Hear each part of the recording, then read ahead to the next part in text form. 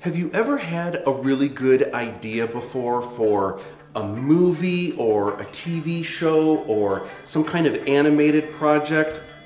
You have, haven't you? Well, you're in luck because today in Matt's class we are going to go over the basics of how to write a screenplay.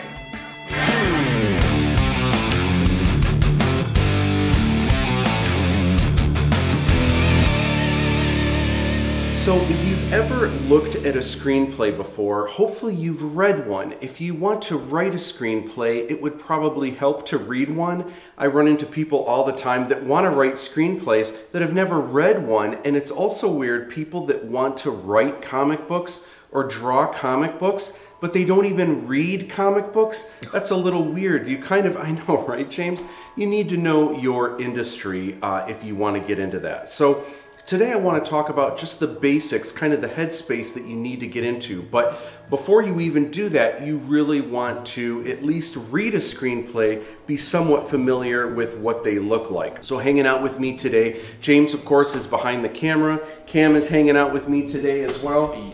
And we are going to talk about screenplay basics. The next video is going to talk about format, and after that I'm going to talk about creativity in general. So one of the things you'll notice between a screenplay and, say, a novel is that whenever you're writing a novel like prose fiction, some kind of book or something like that, you really can have all of this detail and you can talk about all the different senses. And if you have a story where, let's say, someone gets assassinated, in a book, it could be 7 pages worth of someone breaking into someone's apartment, they're creeping through, their sweat is trickling down their temples as they're contemplating taking this person's life. But then if you read a screenplay, it's like person A walks into the apartment, pulls out a revolver, blam, exits the room. And like, that's it. So there's a lot to that. We're gonna talk about exactly what that is. With a book, you really are trying to do more than just tell a story. You're trying to move people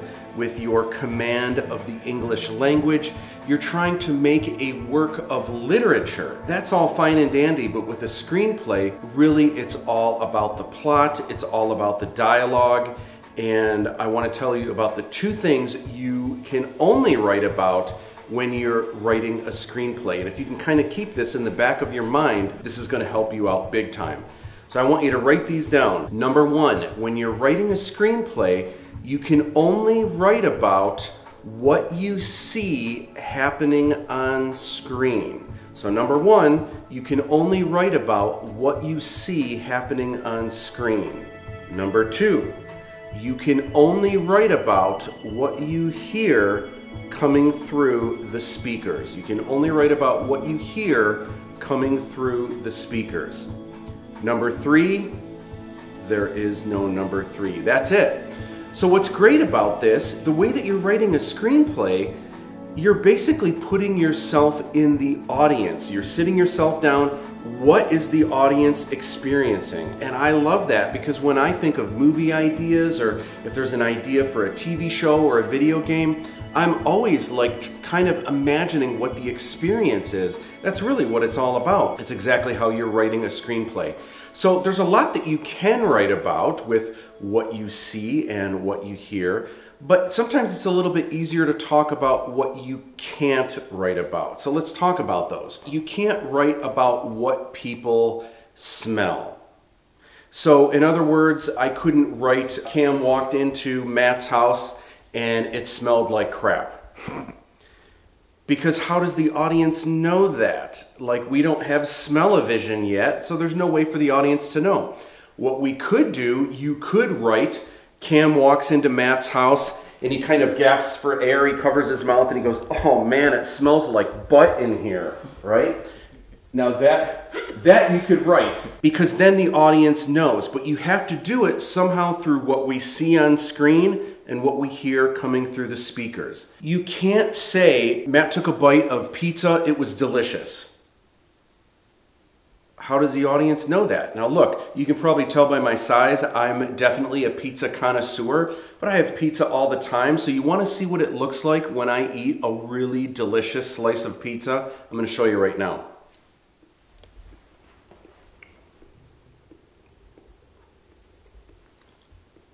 Because it's always good. Pizza's never bad, right? Even bad pizza is usually pretty good. So if you really want the audience to know that this pizza is just really delicious, you can't just say it's delicious. You have to somehow show through what you see and what you hear. So you could write down, this is me typing a screenplay. You could say something like, Matt bites into a slice of pizza and groans orgasmically. I don't know, maybe that's a poor choice of words, but you get the idea. Somehow you have to either show it or hear it.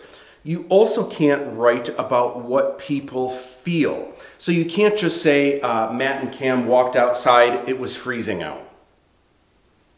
How does the audience know? I mean, maybe me and Cam, we've got really thick like bear skin, so maybe when we walk outside, it's freezing, but we might be like, all right, let's go, right? And maybe it's no big deal. He's got his cardigan, right? So that works just fine. So if you want the audience to know, you might say something like, Matt and Cam walk outside, they duck under some icicles, they start shivering, and they say, man, it's freaking cold out, right? Now the audience knows, and it's funny, when they see that, people in the audience actually start to bundle up a little bit, like, man, that looks really cold. Just because of what they see and what they hear, they start to feel like they're cold too, which is great. But when you're writing a screenplay, again, you can't just say things that they feel. You have to somehow express it through this or through this. Now, in addition to feeling, you can't just write down useless information.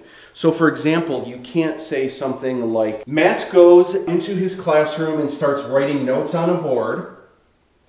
5 years ago, Matt's parents were killed by ninjas. Like, that's really weird. What, is there suddenly a blinking light over my head that says, 5 years ago, Matt Busch's parents were killed by ninjas? By the way, my parents are totally alive and well. There haven't been any ninja scenarios or anything like that. You're welcome. Thank you, James. You know, you can't say that. If you need your audience to know that Matt's parents were killed by ninjas, there's a couple ways that you could do it. One is you could have Matt walk into the classroom. He's writing notes on a dry erase marker board. He pauses, kind of looks over to the side, and then maybe we dissolve into a scene. Now we see a younger Matt Busch, and maybe he walks up to this house and he says, Mom, Dad, hey, haven't heard from you guys in a while. I just wanted to stop by and check and make sure you guys are okay. Then you show Matt opening a door. It zooms to a close-up of his face. He looks around. There's blood everywhere, and he goes, no! Right? So, okay, that would be one way of showing your audience this. Another way would be, and I know that's kind of cheesy, but all you have to work with is this and this, right? So another way would be Matt walks into a classroom, starts writing notes on a board. Then maybe James is sitting next to Cam, and maybe James leans over and says, man, Cam, I can't believe he's still teaching here after like what happened 5 years ago. And that's when Cam leans over and says, I know, can you imagine your parents killed by ninjas? Oh, that's a traumatic experience, I couldn't imagine.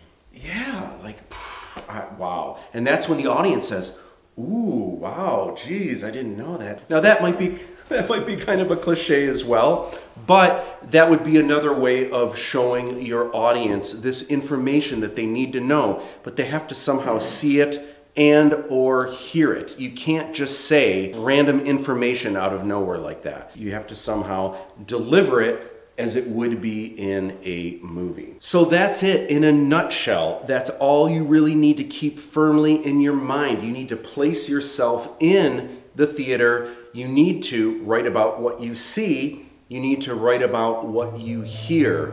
And that's the basics of writing a screenplay. If you can keep that in check, you too can write an awesome screenplay. Come back for the next video where I am going to show you the format, the exact format. I'm going to write a miniature screenplay right here. I'm going to show you all the ins and outs and do's and don'ts and beeble-la-woojos and all that other crazy stuff. See you guys soon.